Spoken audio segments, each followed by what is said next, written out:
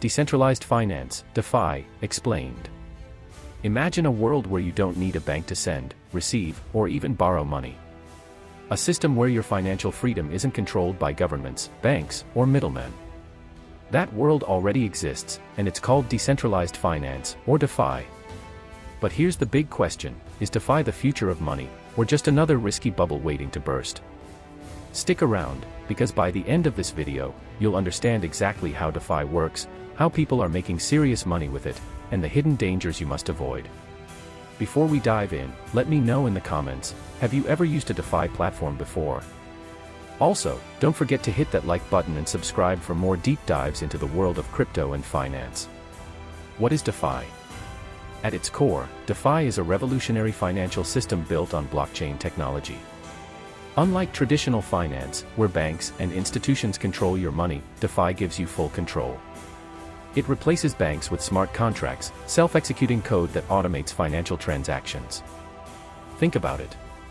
Want to borrow money? No need for a bank loan. Want to earn interest? No need for a savings account. Want to trade assets? No need for a stockbroker. With DeFi, you can lend, borrow, trade, invest, and earn passive income, all without a middleman. But how does it work? How does DeFi work?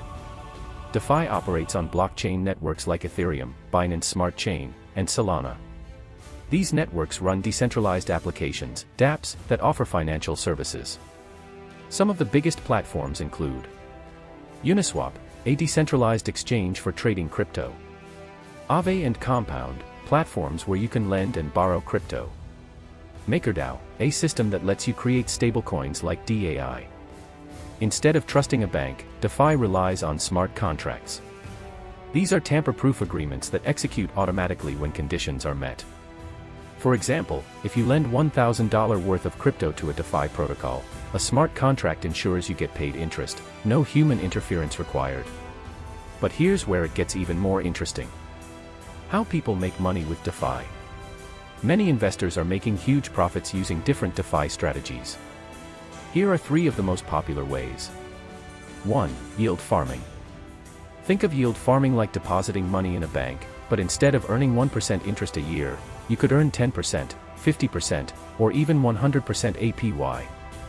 You deposit your crypto into a DeFi platform. The platform lends it out to borrowers. You earn high interest and sometimes extra rewards in the form of new tokens. 2. Staking. Some DeFi platforms let you stake your crypto, meaning you lock it up to help secure the network and earn rewards.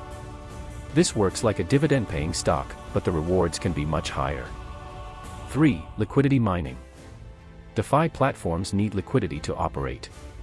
So, if you provide liquidity by adding funds to a trading pool, you get a share of the trading fees and sometimes even bonus tokens. Sounds like easy money, right? But there's a catch. The risks of DeFi. Despite its massive potential, DeFi is not without risks. In fact, many people have lost thousands, sometimes millions, by making the wrong moves. 1. Smart contract bugs. Since DeFi runs on self-executing code, any mistake in the smart contract can be exploited by hackers.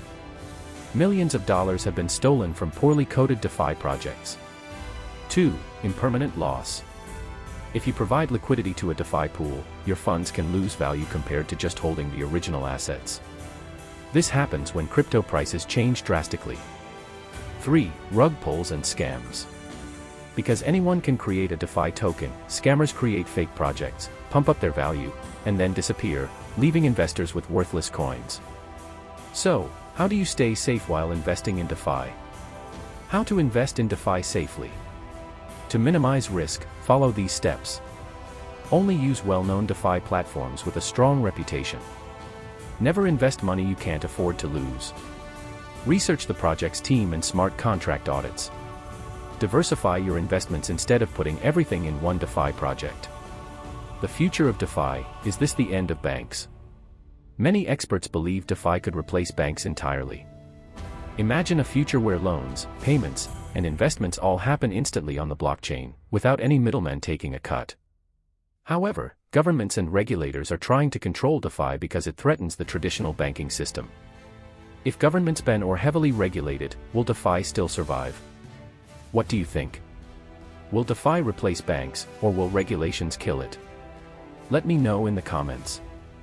And if you found this video valuable, don't forget to subscribe and turn on notifications for more cutting-edge crypto insights. Thanks for watching.